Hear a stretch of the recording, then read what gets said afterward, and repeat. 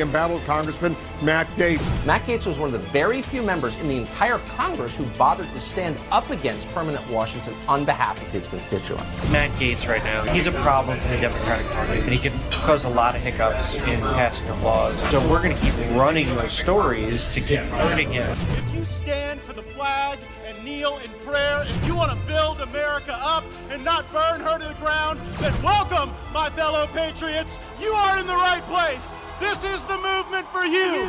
You ever watch this guy on television? It's like a machine. Matt Gaetz. I'm a canceled man in some corners of the internet. Many days I'm a marked man in Congress, a wanted man by the deep state. They aren't really coming for me. They're coming for you. I'm just in the way.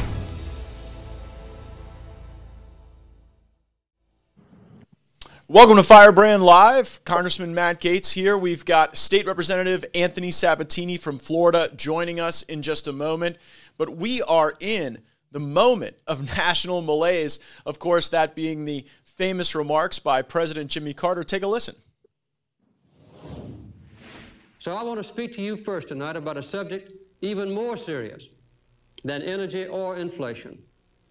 I want to talk to you right now about a fundamental threat to American democracy. I do not mean our political and civil liberties. They will endure. And I do not refer to the outward strength of America, a nation that is at peace tonight everywhere in the world, with unmatched economic power and military might.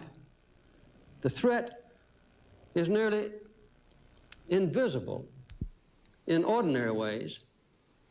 It is a crisis of confidence. It is a crisis that strikes at the very heart and soul and spirit of our national will. We can see this crisis in the growing doubt about the meaning of our own lives and in the loss of a unity of purpose for our nation. Loss of purpose, loss of success seems to be very similar to what we have going on right now. Joe Biden gives a rare interview to the AP recently where he says, as for the overall American mindset, people are really, really down. Their need for mental health in America has skyrocketed because people have seen everything upset, Biden said. Everything they've counted on, upset. But most of it is the consequence of what happened as the consequence of the COVID crisis. This view that we have returned to the 1970s national malaise that Jimmy Carter presided over is one not only reflected by many independents, many Republicans on the Hill, even over at MSNBC, Chuck Todd and his guests are talking about how disastrous the Biden presidency has been. Take a listen. We've covered a lot of politics over the years. Can you remember a more tumultuous period? I mean, you have to go back to 68 when we had a summer where you feel as if there's just a lot of instability. Yeah. You know, and all this stuff's coming together in a way that feels a little disconcerting. And of course, 68 far enough away that neither of us covered that. And that was certainly a time of great tumult. Some historians say you have to go back to the Civil War to find a time when Americans are so angry and so divided and democracy is in such peril. That was the Washington Post's Susan Page joining Chuck Todd on Meet the Press Now, and they say it's as bad as it's been since the Civil War. Joining us now, Florida man, State Representative Anthony Sabatini. Anthony, from your perspective in the Sunshine State, are they right? Is this as bad as it's been since the Civil War? Well, I got to tell you, they're going to say a lot of things to make excuses for what's happening right now. Biden obviously has had the worst set of failures in his domestic and foreign policy agenda that we've ever seen. I mean, Jimmy Carter finally gets the good of his grave saying he's not the worst president of the modern era. He's the second worst. And they're going to do everything they can to, try to blame the American people. Jimmy Carter started a trend, by the way. He was one of the first presidents to really blame the American people for his own failures versus looking in the mirror and try to change course on his policies.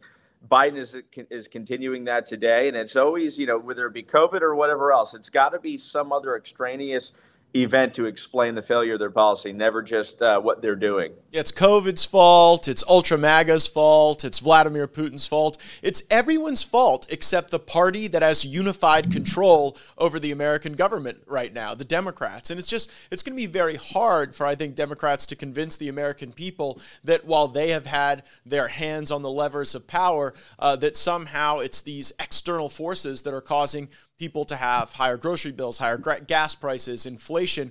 But we remember Rahm Emanuel, the Obama chief of staff, saying, never let a crisis go to waste. And I wonder, with Joe Biden talking about gas prices in terms of a transition, whether or not they are in fact using this crisis to try to control the behaviors of the American people. Take a listen to President Biden in Delaware. My dear mother used to have an expression, if anything lousy, something good will happen if you look hard enough for it.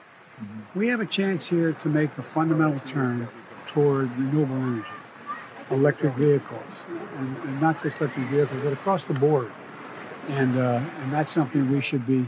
My team is going to be sitting down with the CEOs of the major oil companies this week and try to get an explanation how they justify making $35 billion in the first quarter. Are you planning to sit down with oil and gas CEOs, No. Mr. President?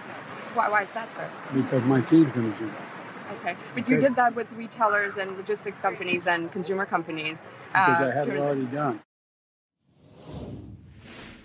So, Representative Sabatini, in the great state of Florida, are people more concerned about gas prices, or are they more excited about Joe Biden's transition to renewable energy and electric cars? Well, I got to tell you, as somebody who talks to hundreds of people in my constituency every single day, it's almost unanimous. You have about 99.9% of people talking about gasoline and inflation, very few talking about the things that the Biden administration wants to focus on, and electric cars and all of this green new energy that they're trying to Rahm Emanuel into existence. So that's where we're at right now, especially in Florida, and I assume every state's the same way. So the faster we can get these guys out of power and get Republicans in who are actually going to focus on fixing America's issues instead of just trying to confuse people about what's going on, I think the better for the country. Joined by Florida State Representative Anthony Sabatini. Representative Sabatini has been one of Governor DeSantis' strongest conservative allies in the state House of Representatives. Also, there's rarely a tax you or I encounter, Anthony, that we wouldn't want to cut or suspend. Almost anything that starves the government of resources to be able to grow larger and dig deeper into people's lives, well, we would be for that constraining of government resources. There's a lot of talk right now about the gas tax. What's your perspective on the gas tax and whether or not some reductions might be helpful, or even a moratorium or a suspension of the gas tax might be helpful for your constituents? I think it's probably the single most important issue, both at the federal and state level. We need to make sure we're giving immediate relief to make up for this mismanaged economy that Biden has created. So suspension and moratorium on the gas tax, I mean, quite literally immediately is what we need to do. Here at the state of Florida, the governor wanted $1 billion tax cut. Unfortunately, some of our legislators whittled it down to $200 million. But still, the fact that we got something done is very important. But I believe we need to go much further than that. I'm calling for a total suspension on it, kicking into effect immediately. So that way people make up for, get back in their pockets what they've been robbed of. Inflation is a hidden tax. It's robbery. And they're being basically robbed by these policies which are intentional. It's not just incompetence. There's a lot of incompetence in the Biden administration. But in this case, they're actually doing this stuff intentionally. They know that their fiscal policies result in this direct inflation, but they just don't care.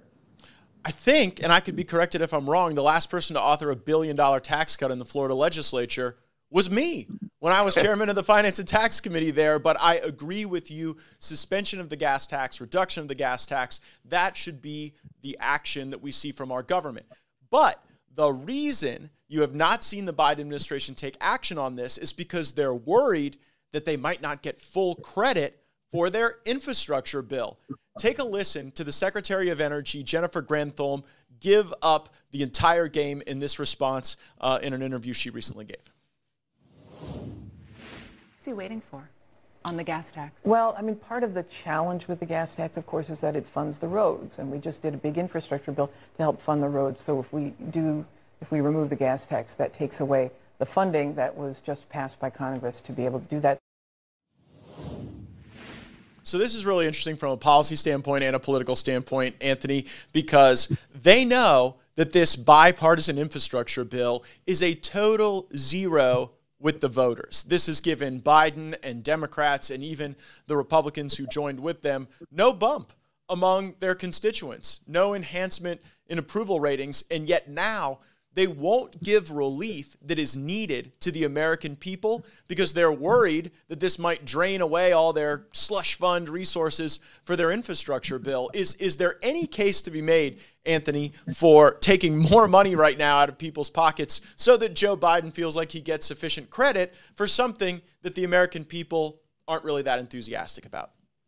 Definitely not, and there's no argument that can be made. Obviously, they're searching for political capital and goodwill wherever they can find it, and if that means delaying common sense policies and smart decisions just to try to cover and stop the bleeding, the political bleeding that the administration is feeling right now, they're willing to do that. It's really sad to see, and it also explains why they've focused on some of these extraneous items that the American people, quite frankly, don't care about. They're looking for some political territory where they can try to achieve a win. And so I'm sure we'll bring it up momentarily, but January 6th and items that are different from the ones that are at the front of the minds of the American people are what they're going to try to focus on. Everything is filtered through the prism of politics for these people and their dwindling poll numbers, which are the worst poll numbers of any presidency at this point in time, really in American history. It's quite shocking.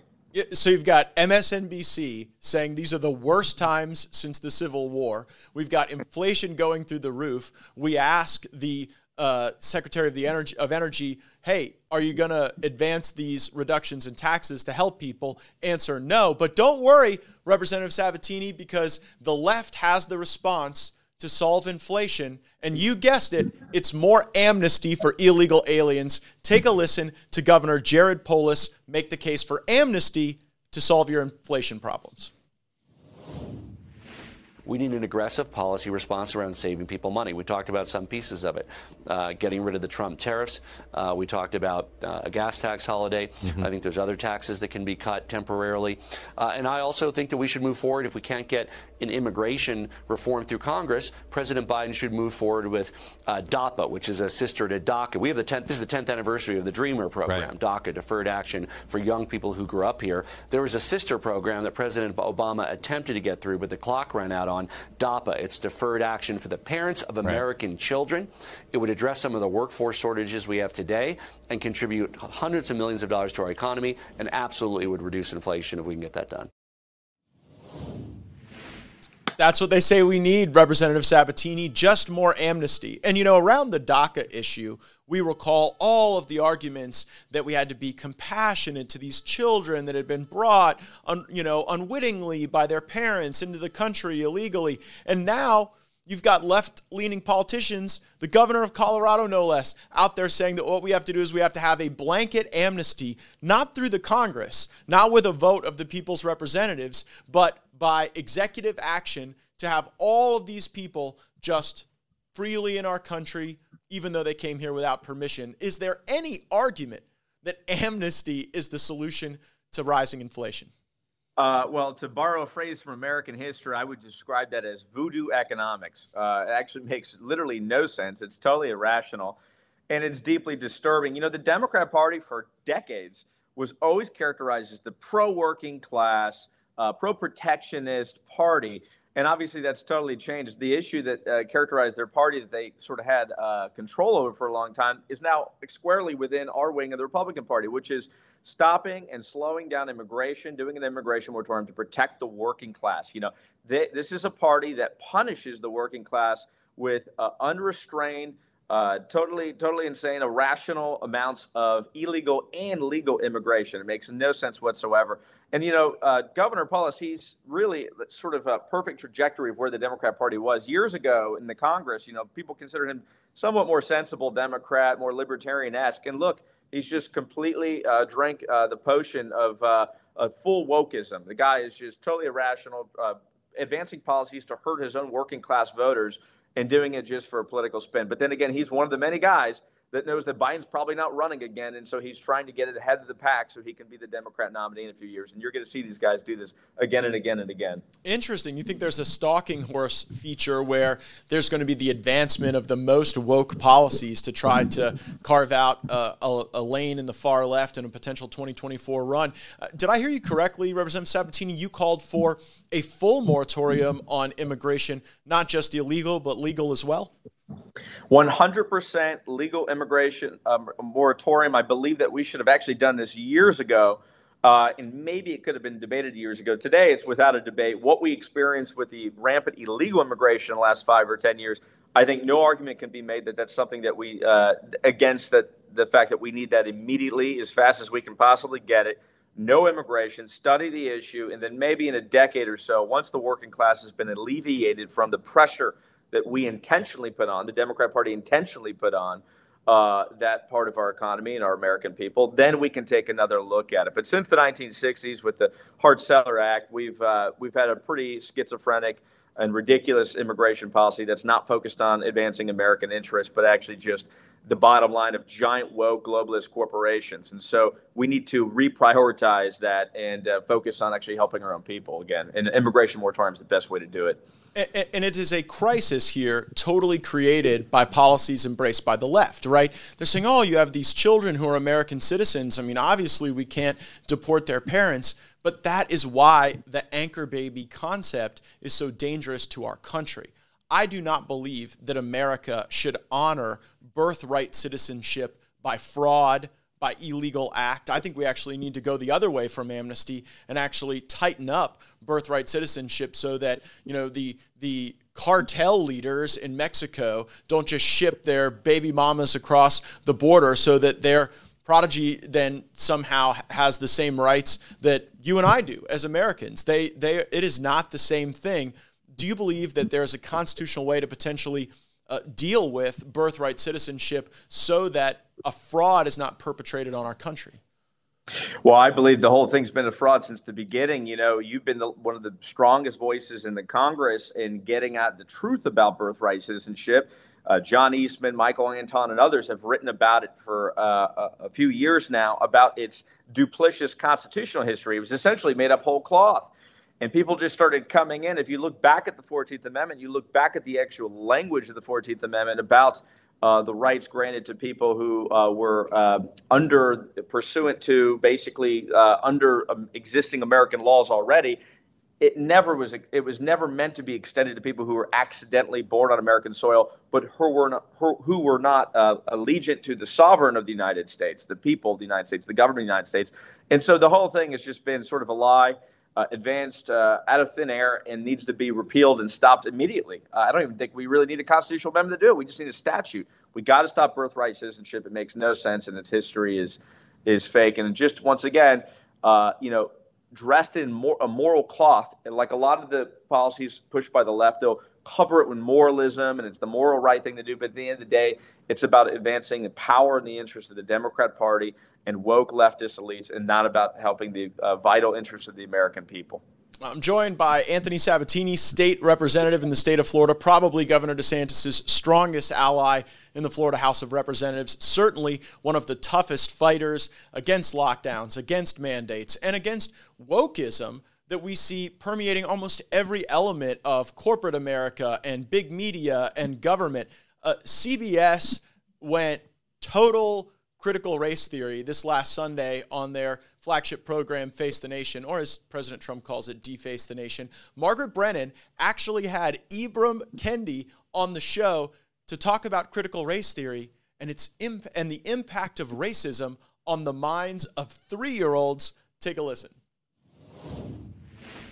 For so long, people were taught, be blind to color. You're saying acknowledging this is important, because if you ignore it, it allows racism to survive. Is that right? It does, and unfortunately, we as parents and teachers and caregivers of children and just, adults want to believe that, but unfortunately, it's just not true. I mean, studies show that as early as 3 years old, our kids have an adult-like concept of race. They're not only seeing color, but they're attaching it to qualities like smartness, like honesty,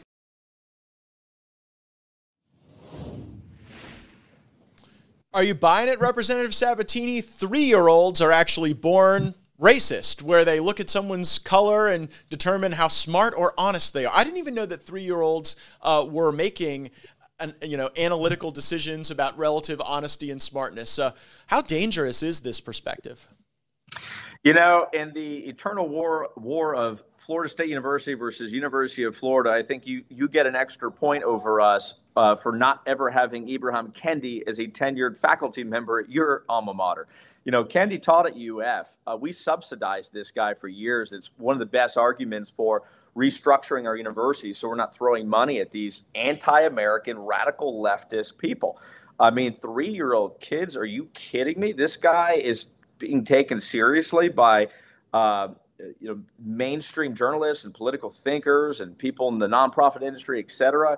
It's crazy. This guy's got, really, to be totally honest about it, a very hate-filled heart. I mean, their idea of justice in society is structuring things in such a way that we're always thinking in race-based classifications. Everything must be based on race and filtered through race. And that's just wrong. That's quite literally what the American civil rights movement in the 60s was trying to do the opposite of. Yes. And this guy's actually very honest about that. If you read his works, he'll say, I want to sort of reverse the civil rights movement and have a 100% focus on race and racial outcomes. So he's wrong. It's crazy. I wish this guy never taught at UF. He's moved far beyond that. I think he's Soros funded at this point, or he's got some mega donor that's putting his poison everywhere, apparently now CBS.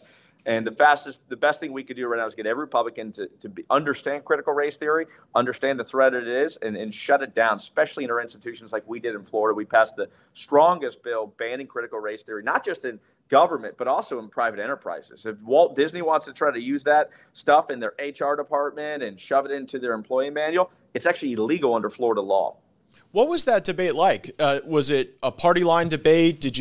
Were you able to get through to any Democrats, maybe even in swing districts, that like embracing a pedagogy that tells 3-year-olds that they're racist is not really a productive one to society? It's interesting. You would think if the argument was dealt with on its merits, that would have obviously happened. There are always a few Democrats that are slightly more open-minded than the rest of the party, but it actually didn't happen in Tallahassee. It did not happen in the Florida legislature because they mischaracterized their position in such a way that they just villainize anybody who could disagree with it. They don't believe critical race theory is racism and is anti-American. They just believe it's this new step in the eternal struggle for social justice, like yada, yada, yada. And they barely ever, in sort of bad faith way, they would never explicitly deal with the language of these critical race theorists and what they're advocating for. Because if you read it, every American can read it and tell this is just fundamentally wrong and un-American, but they just don't go to that level of politics. They just ignore it and deal with two-dimensional ideas of what critical race theory is. George on Facebook on the live stream says, when I was 3, all I had on my mind was where my next cookie was coming from. It's probably more similar to my experience as well. The left tries to tell us that critical race theory is the next evolution of the civil rights movement, a way to get more progress for people of color. But I think you laid it out correctly, and I think a lot of people need to understand this. Critical race theory is a critique, a rejection of the civil rights movement.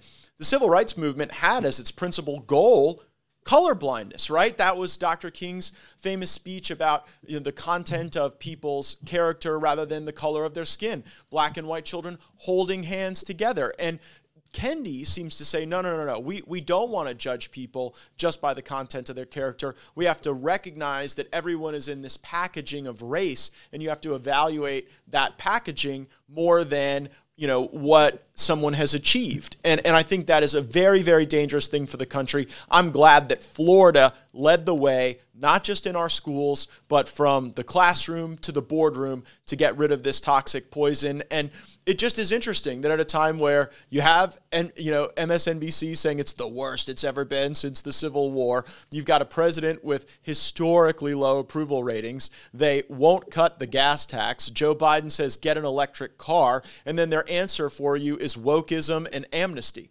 I mean, that pretty much breaks down where we are in the country. And do you think, Representative Sabatini, that our states are going to have to muscle up and use more of their 10th Amendment rights? Or do you think that if we're able to get the right composition in the Congress, that will actually make life a little easier on the states by creating conditions that allow people everywhere to be more prosperous? I think we're going to need both, but I definitely think there's more opportunity on the states. You know, I always say red states use a tenth of the power that they actually had. What DeSantis' greatest accomplishment was for me, looking at it objectively, was that he basically just kind of showed the country how much all the other Republican governors really just sucked and weren't really doing anything. And so he exposed them. And so now they're saying, you see Abbott and these guys saying, well, geez, I got to catch up to DeSantis. I need to use more power. That's power they've always had. Power they've always had under the 10th Amendment, of course, just of their own volition, and they just refuse to use it. And he's exposing them, making them do it. So they need to do that. Red states need to really do everything they can to advance freedom and the America First agenda at the state level. But at the same time, we need to grow our sort of informal America First caucus in the Congress. You and Marjorie and Biggs and Massey and Gosar and all the good guys. We got to expand that and hold the Republican leadership accountable and instill courage in them, because if they had the courage, they can do what's necessary to be done. But right now, it doesn't seem like they have the courage. They're sort of running an anti-Democrat agenda right now, but it's just an opposition agenda. They're not advancing positive policies of what America needs to look like and what we need to do. And I think that's one of the best things we could be doing right now, alongside red states using their powers, getting a Congress that pushes leadership to advance positive America First policy, especially when it comes to energy. You're so right. And this was my critique of Republicans during the Obama years. When Obama was president, Republicans were just against anything he was for. And then that gave Obama the ability to essentially craft not only his own agenda, but ours as well.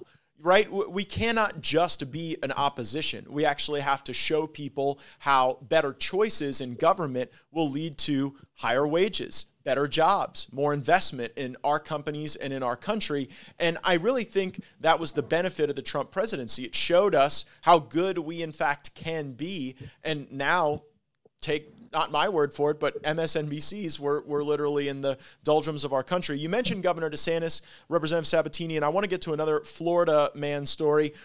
Big headline in Fox News: Florida Governor Ron DeSantis says White House lying about COVID vaccine policy. I've had a number of calls to my congressional office about this issue, where Florida is the only state that will not use its state infrastructure to distribute COVID vaccine to children 5 years old and younger. Give us the update as to the rationale for this decision and your standpoint on it. Well, first of all, the media coverage, this is sort of becoming a typical, almost stereotype occurrence. DeSantis says something, they lie about it. He says something else. They say that he retracted or corrected himself, and all of it's a lie. DeSantis did something that the Republican governor should have absolutely done. And they should have said this. When the federal government was pushing these new emergency approved vaccines for children less than 5 years old, they said, no thanks. We're not gonna jump into that. It's under an emergency authorization. We're no longer in an emergency. We don't need it. These small children have a 99.99% survival rate from COVID. So what are we doing here? Other Republican governors didn't join it, but he boldly did the right thing. Now, once they approved it, he said this statement right before the emergency authorization went through. Once it went through, he said, at the end of the day, if some people want to order this thing, we're not going to stand in the way. We're just not going to go out of the way at the state level to start pushing this thing. And they try to mischaracterize his statements. He's a bold and courageous guy, and he often has to stand alone to do what he has to do. And so the media just jumps on that and tries to mischaracterize his stuff. And we have the best state health surgeon in the country. His name is Joe Lopido. He's a well-respected doctor, and he is actually looking at all the evidence, not just narratives, not just woke medicine narratives that are coming out about vaccine. Remember, these are the people that were wrong on everything related to COVID, okay? At one point, they were advocating wearing 2 or 3 masks. They were wrong about everything. We were right, and we need to look at all sources. And this is just about disciplining Republicans that want to think differently about public health. And so that's why they always are attacking him. DeSantis and the public health infrastructure in Florida has been a hallmark of consistency. Meanwhile, with the CDC and Dr. Fauci, it sort of feels like public health magic 8-ball, where you shake the ball and then a different response comes up every time about vaccines, masking, transmissibility, survivability. Is Florida when we look at all this, do you think Florida's going to shake out well on the health statistics as well as on kind of the freedom metric that's so important to our people? Absolutely, on both counts. So, at the end of sort of the height of COVID, we found that Florida ended up having the best response. It was the most rooted in freedom of all 50 states. It had the best response on spread, death, illness, injury, all of that. And then alongside that, when you look at the economic metrics, we had the lowest unemployment, the most small businesses, the most net migration into our state, et cetera, during COVID. So we won on both counts. And of course, one of the worst states was California, which Governor Newsom over there is always doing everything he can to stand toe-to-toe with DeSantis and call him out on everything. Yet he has the worst metrics along with Cuomo before he got canceled. So we won on both counts. This next step, I think we're going to win again. We're going to show that we can protect kids, protect society, keep the economy open, but at the same time, not shove vaccines down the throats of kids when they're understudied. All Dr. Labideau asked for was, hey, before we start pushing this thing, why don't we study this COVID vaccine just a few more years before we mass prescribe it? Of course, they said no because the economics and woke medicine disciplines were pushing it as hard as they possibly could for political purposes. We have not studied it. We don't know if there's going to be a health effect on these small children and on adults either. And so instead of taking his advice, they did the emergency authorization, and we're already seeing what looks like circumstantial health effects, and which is something we should have really slowed down on. And I'm glad Florida stood up for rationality and freedom when it came to this decision. And if you're a parent and you want your 4-year-old or 3-year-old to get the vaccine, there's nothing in Florida that blocks that or renders that illegal or unable to occur. We're just not going to use the apparatus of the state to do distribution on the vaccine. I think that's where the national media has been lying about Governor DeSantis and the policy choices in Florida. They've been saying, now all these people won't have the freedom to make this decision. And in fact, if that's what you choose based on your circumstances, I believe that that's between doctors, families, but I support Governor DeSantis' decision, and it sounds like you do as well. Shifting gears to our final topic, Representative Sabatini, the January 6th committee is unconstitutional, unfair, and I would suggest fundamentally uninteresting. A lot of this information was known. A lot of it is baked in. I think a lot of people are still rightly concerned about election integrity as an issue. As a state leader, a state lawmaker, as a political leader in your community, what's your perspective on the ongoing January 6th committee hearings?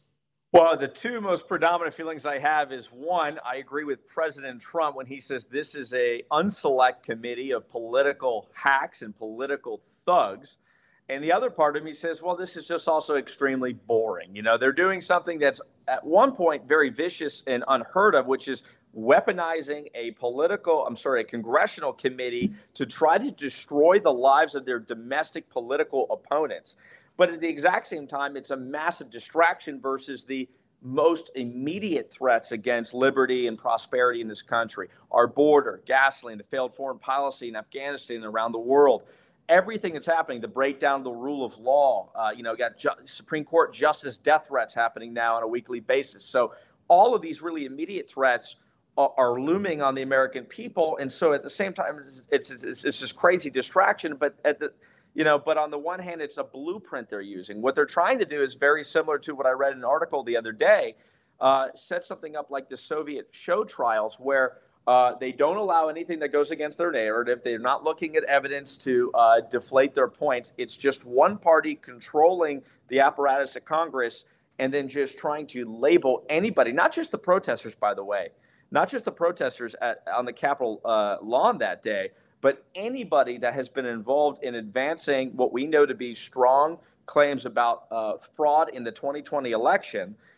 They want to label them and us all domestic terrorists. And so at one point it's very heinous and disgusting, but at the other hand, it's this sort of political shroud that they're trying to advance to distract us from these other domestic and foreign policy failures which have characterized the Biden regime.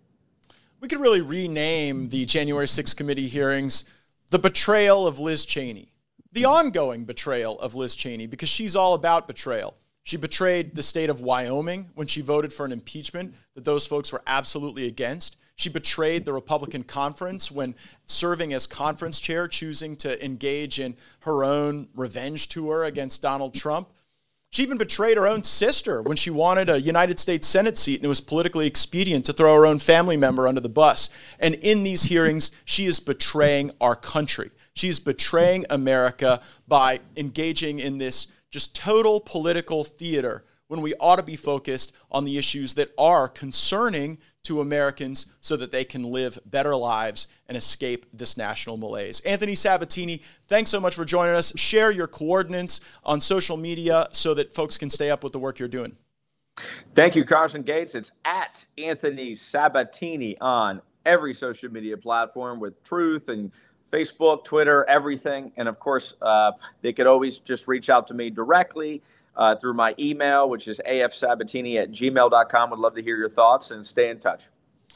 Representative Anthony Sabatini, one of Florida's very best state representatives, a top ally of Governor DeSantis, a top ally of the America First agenda. Thanks for joining us. Thanks, everyone, for tuning in. Roll the credits.